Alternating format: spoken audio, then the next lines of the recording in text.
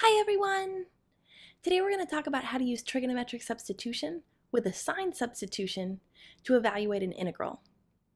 To complete this problem, we'll set up the problem by writing down everything we know, make our substitutions, simplify and evaluate the integral, and then back substitute to get our answer in terms of x. Let's take a look. In this particular problem, we've been asked to evaluate the integral of x squared divided by the square root of 25 minus x squared.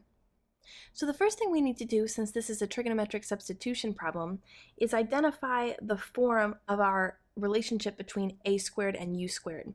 With trigonometric substitution problems, you're always looking for something inside your integral, either in the form a squared minus u squared plus u squared, or u squared minus a squared.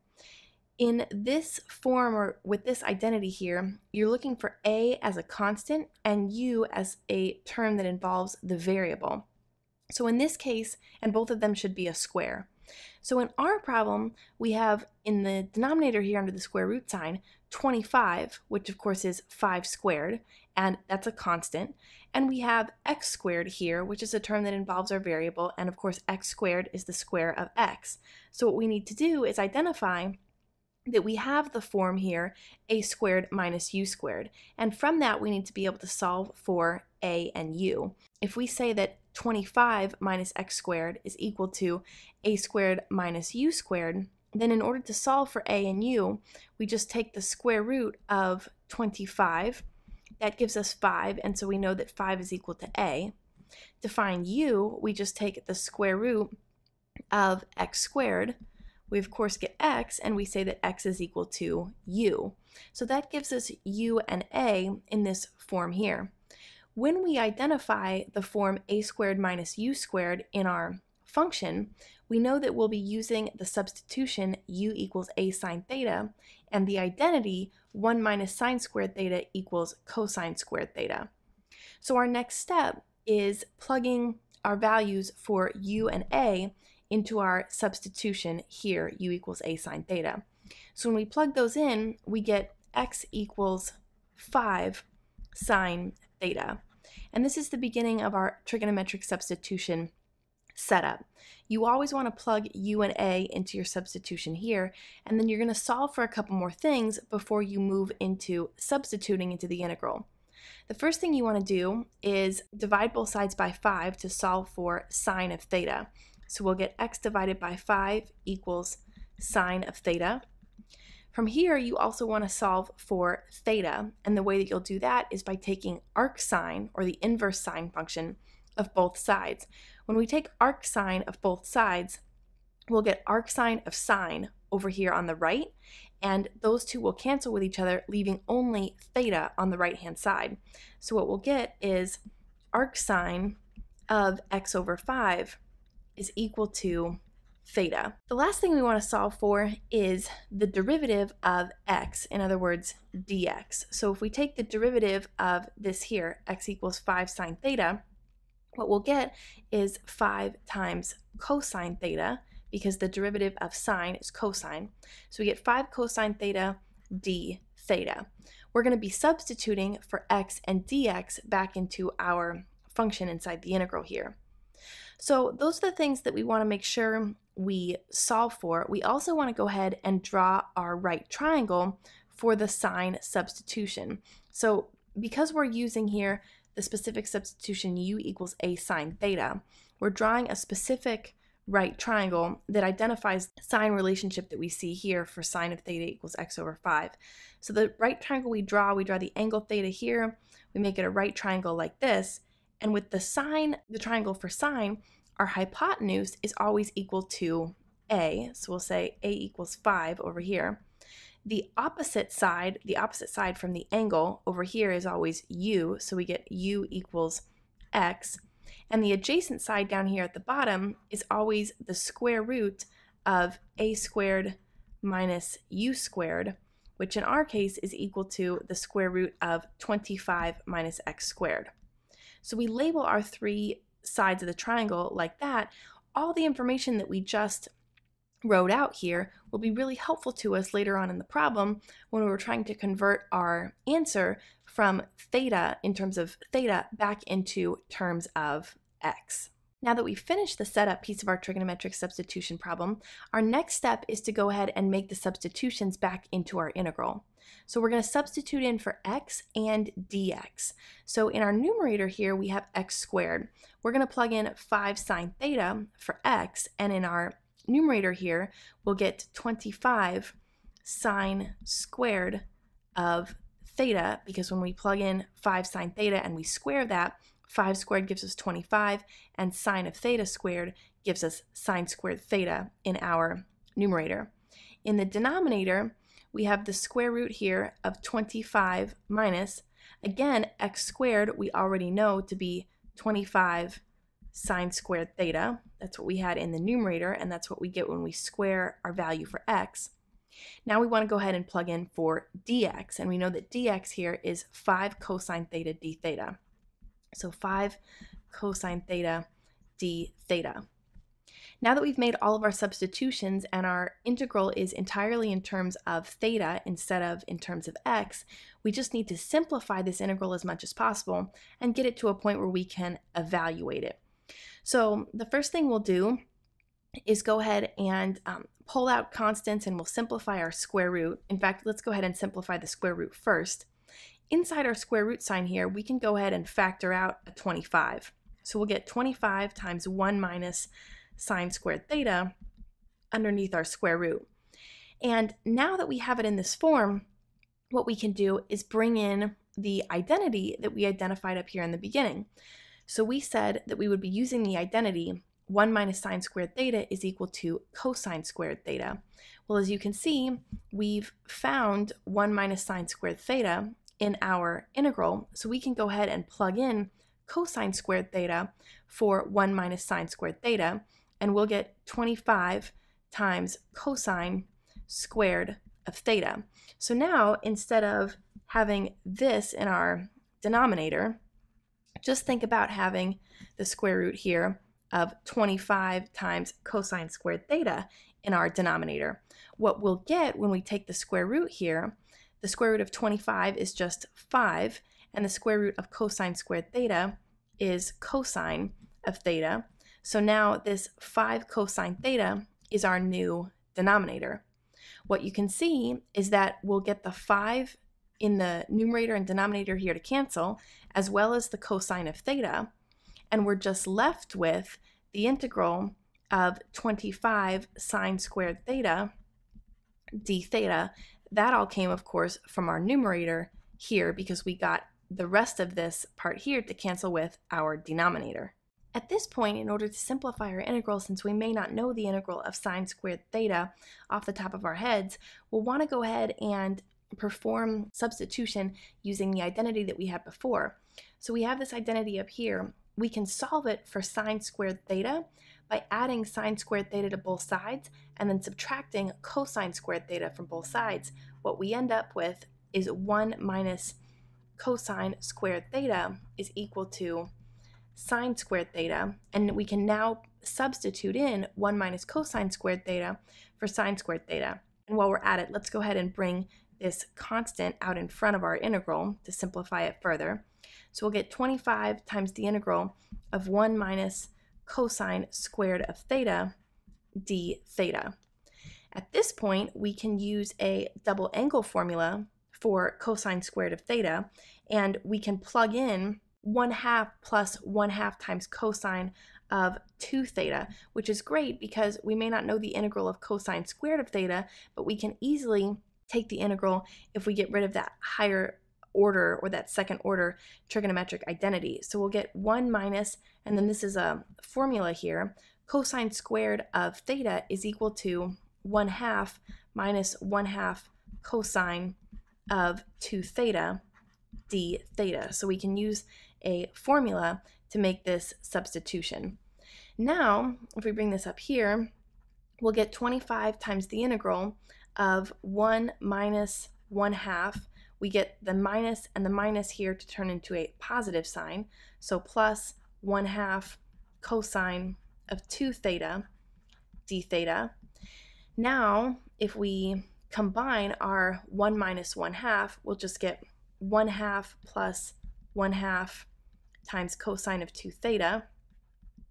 And we can actually factor out a 1/2. So 25 times the integral of 1/2 times 1 plus cosine of 2 theta d theta means we can bring the 1/2 out in front here, and we'll get 25 halves times the integral of, and let's go ahead and now separate what remains here, the 1 plus cosine of 2 theta, into two separate integrals.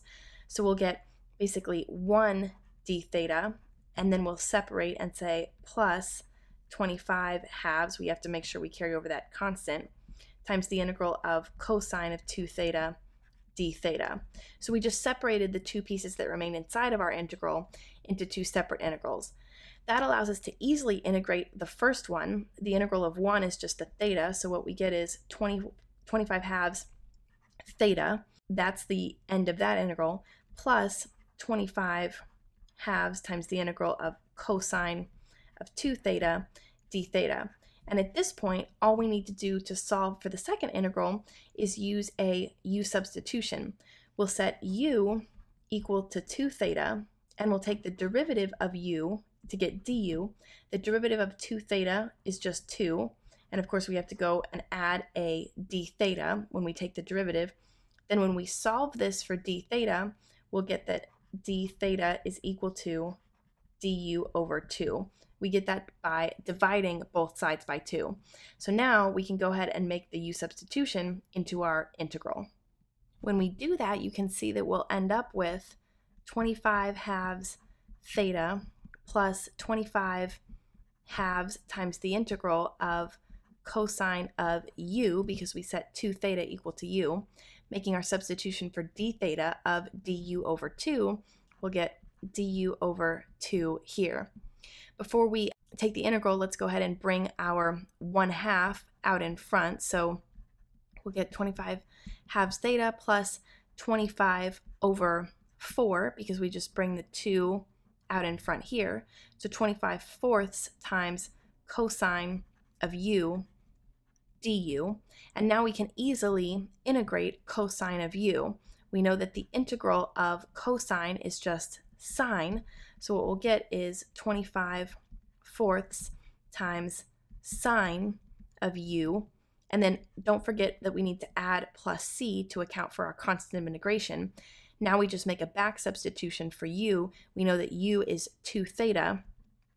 So our final answer in terms of theta, before we change things to be back in terms of x, is 25 halves theta plus 25 fourths times sine of 2 theta plus c.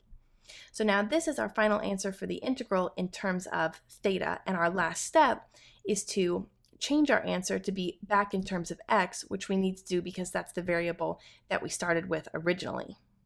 This is where the setup that we completed at the beginning really comes in handy, because now we have theta left over in our answer here, but we've already solved for theta. We said originally that theta was equal to arcsine of x over 5. So we can just go ahead and plug in arcsine x over 5 for theta.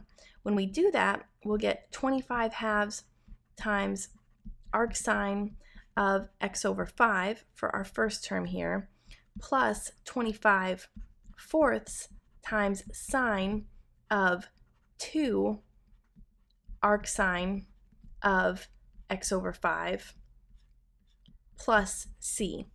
Our first term here, 25 halves arcsine x over 5, is already as simplified as we can get it. All we need to do is simplify our second term here because we have sine of arcsine. Now, whenever you have sine of 2 times something, right, we have sine here of 2 times arcsine x over 5. So let's just identify here the arcsine x over 5. If we call this, let's say, a, whenever you have, in this case, sine of 2a, where you have 2 times something inside here, you can simplify that. So the formula we'll use is essentially sine of 2a is the same thing as 2 times sine of a cosine of a. So we can manipulate this and simplify it. So we're going to be left with just sine of arcsine. So let's go ahead and write out where we stand here. So 25 halves arcsine of x over 5 plus 25 fourths, and here's where our formula comes in. So we have sine of 2 times, let's call it a. So sine of 2a. Instead, we're going to change that into 2 times sine of a. And in our case, a is arcsine of x over 5. So we have arcsine of x over 5 times cosine of arcsine of x over 5. So times cosine of arcsine of x over 5. And we'll add our plus c back in here.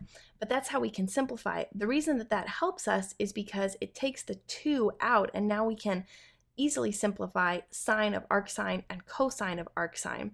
So let's go ahead and rewrite this portion of it. So we'll have 25 halves arcsine of x over 5 plus 25 fourths times 2 here. We'll get the 2 to cancel in the numerator here, and we'll just be left with, again, 25 halves. Sine of arcsine, these two here, will cancel directly with one another, and we'll just be left with the x over 5. When we have cosine of arcsine, the way that we simplify that is just the square root of 1 minus whatever's on the inside here. So the cosine and the arcsine go away. What's on the inside here, x over 5, we get 1 minus x over 5 squared, all of that underneath the square root sign. That's how you simplify cosine of arcsine. And I've got a table of these simplifications on my website, but cosine of arcsine is the square root of 1 minus, and then whatever's on the inside here, squared. And then our last piece is just plus c, like this. So the last couple steps now, we'll have 25 halves arcsine of x over 5 plus, notice that we'll get the 5 here in the denominator to cancel, and we'll be left with 5 here in the numerator. So we have 5x over 2 times, and then inside of our square root sign here, let's find a common denominator. So this x over 5 squared will be x squared divided by 25. If we find a common denominator with the 1, we'll get 25 over 25 minus x squared over 25, like this, all plus c. Inside our square root sign, what we'll be left with, if we just combine these two to get a common denominator like this, right? And we say 25 minus x squared there, we're just left with 25 in our denominator. So 25 in the denominator, the square root of 25 is just 5. So we'll get the 5 in this numerator to cancel with the 5 that comes from the denominator taking the square root of 25. And that means that we're just left with 25 halves arcsine of x over 5.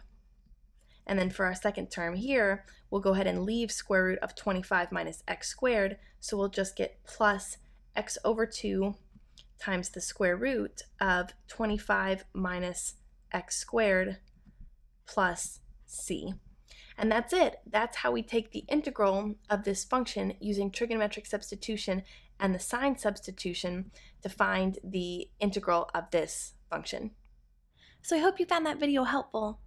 If you did, like this video down below and subscribe to be notified of future videos.